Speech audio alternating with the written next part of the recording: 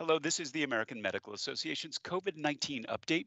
Today we have the second episode of a special two-part series discussing the recent Pfizer vaccine authorization and what physicians and patients need to know. We return to our conversation with Dr. Sandra Fryhofer, an AMA trustee and the AMA liaison to the CDC's Advisory Committee on Immunization Practices, or ACIP, in Atlanta.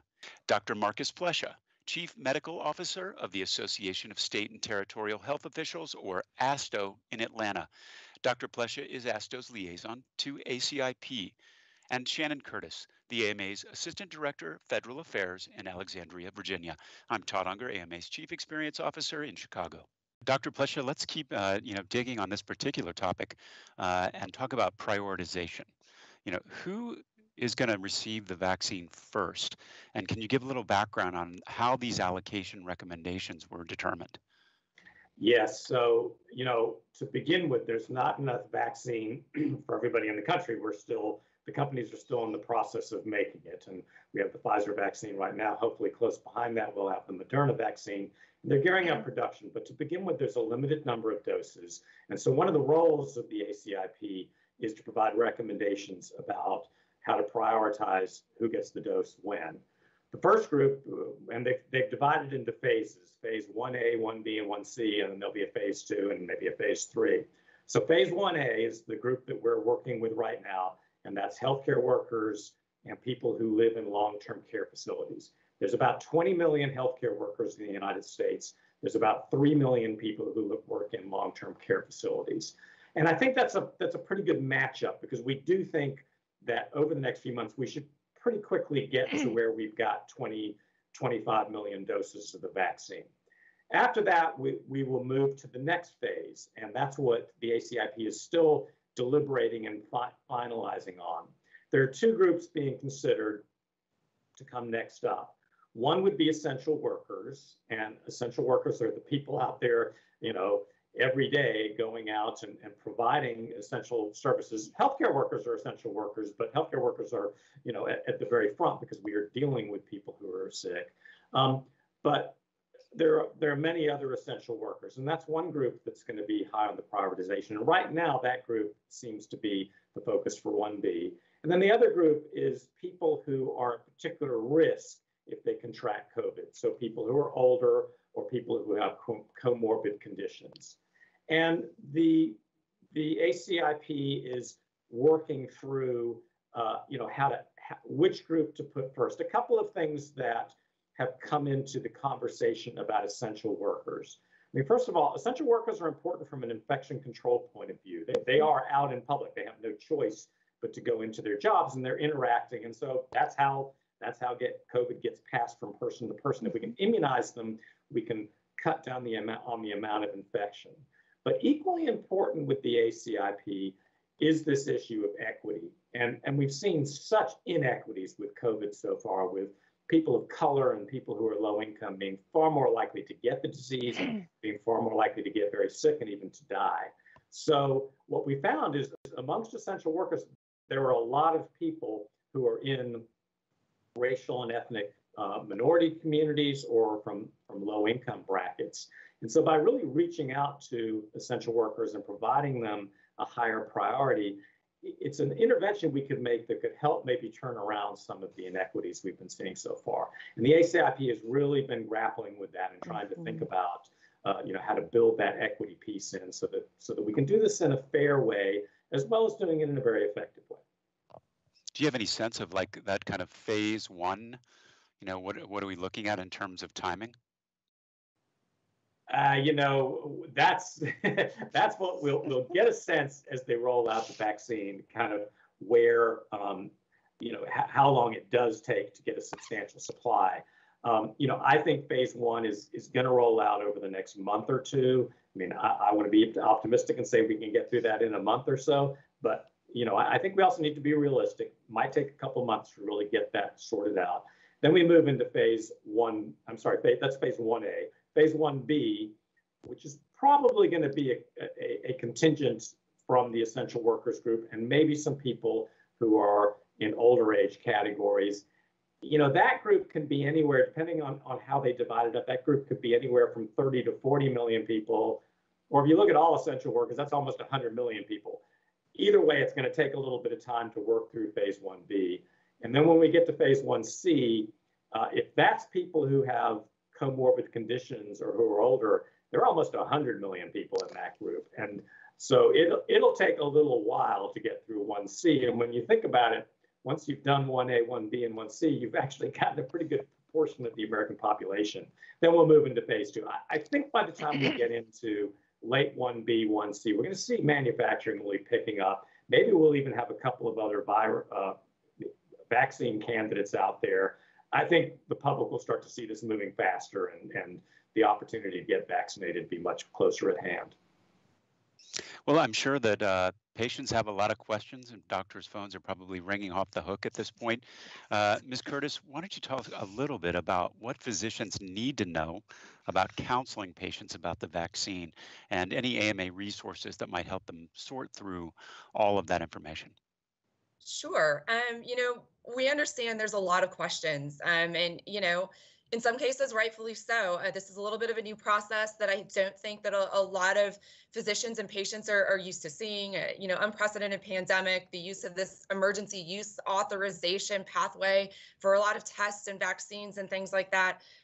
Folks have a lot of questions, and we know that vaccine hesitancy is high and growing with vaccines generally, and it's probably going to be relatively high with this vaccine in particular, just given the situation. Because of that, we want physicians to know as much as they possibly can about this vaccine, about the process. We want them to be as educated as possible so they can in turn help educate their patients when they undoubtedly get the flood of questions that we know are likely coming down the pike here. So the AMA has been very committed to providing as many educational opportunities and materials as we can, both for physicians and patients. We have developed a COVID-19 Vaccine Resource Center that's available on the AMA webpage, and that will have links to a number of resources, both those that the AMA has created, like FAQs and patient-facing materials, and then links to educational resources from places like the FDA and the CDC. One thing I do want to make everybody aware of that I think is going to be really important for physicians is that the AMA has partnered with FDA and CDC over the last few months, and will continue that partnership over coming months to do a series of educational webinars that really help explain the process that FDA went through, that CDC is going through, that really is a deeper dive into the safety and efficacy data, to the distribution and prioritization work that's going on at CDC. Those webinars have been great. They featured leaders from FDA, from CDC, as well as we'll feature some of our physician leaders as well. So we really encourage physicians to check those out. The links are available on our website, just a wealth of background information so everybody can be up to speed and we can hopefully reduce any vaccine hesitancy and answer those questions that are out there. Dr. Fryhofer, talk to us about how you're viewing this within the context of your own practice and what advice you would give physicians. Well, as Shannon mentioned, patients have a lot of questions. And when counseling patients about vaccination, it's so important to be open, honest, and transparent, because this builds confidence and trust. And that's something that's very important right now, especially when we have people that might be a little nervous about the vaccine. Now, it's also honesty is very important, and getting this particular vaccine is not going to be a walk in the park. Patients will probably know they've had a vaccine, even because they'll feel it. But for full protection, you have to have that second dose. So we have to make sure that patients know what to expect. They should expect some mild to moderate local and systemic reactions, pain, swelling at the injection site, which we see with most vaccines. But they also might expect to experience a little fever, fatigue, headache, chills, muscle aches, joint aches. You might not feel like going to work the next day after you get vaccinated. So, it might be a good idea to get the vaccine before your day off, or even better, before your weekend off. And you do have to have 2 doses. The symptoms are usually worse after the second dose, and they're usually worse in younger as compared to older patients. But you can think of these symptoms as a sign that the vaccine is working. So that's a way to make feeling bad feeling really good. And the good news is that the symptoms seem to resolve within 1 to 2 days. The CDC is putting together a toolkit for healthcare providers, and it will have some guidance and helping to decide if your symptoms that you're experiencing are due to COVID or a side effect of the vaccination and what to do and how to evaluate those symptoms. And if you do have an active case of COVID, you need to hold off on getting the vaccine. You need to wait until you've recovered. CDC also says if you've had a known exposure, you should wait until after your quarantine is over to get vaccinated. That way, you won't risk exposing healthcare providers and others that you might might come in contact with. Dr. Plesha, any other thoughts on this particular topic? Yeah, a couple of things. First of all, it's very exciting that we have this vaccine. It's a wonder of science, and it finally, I think, gives us all, a sense of positivity that we're finally going to break away from this. But there are a couple of things I think people need to keep in mind in addition to the vaccine. The vaccine is one tool in the toolkit that we have right now. Another thing to not lose sight of is if you do get sick with COVID before you've had a chance to get the vaccine, and if you have medical or age conditions that put you at higher risk, you should seriously consider reaching out to your medical provider about maybe having access to monoclonal antibody treatments. These are very promising treatments that can really help make sure that people who might be a little more frail or at risk won't go on to have serious adverse effects. The other thing, though, as a public health professional that I really want to put a great deal of emphasis on is it's important that people continue to practice the social distancing interventions that we've had in place so far, particularly wearing a mask. Now, first of all, if you've had the vaccine, keep in mind that it's not going to work right away. So that's one reason you need to keep wearing your mask to protect yourself and protect others. It's also not going to work as well until you have the second booster dose, and there's a period of time in there. So certainly for that time period and for a little while after, you want to continue to act as if you could get the infection if you were exposed to COVID. But I would encourage people, even if after they get out of that period, to continue with mask wearing and these other interventions. The groups that we've talked about in 1A, 1B, and 1C, these are the groups that I think understand COVID the most and have taken it very seriously. And I think we're trying to create a social norm of people wearing masks. I think for the time being, I would encourage everybody just to continue wearing masks, continue to keep your distance, continue to be careful about going into settings where there may be crowds and people that you don't know, because not only does that protect you, but we've got to get everybody through the next 6, 8, 9 months until people are vaccinated. And that may be the most important intervention that we continue to have in the immediate future. Dr. Fryhofer, any closing thoughts?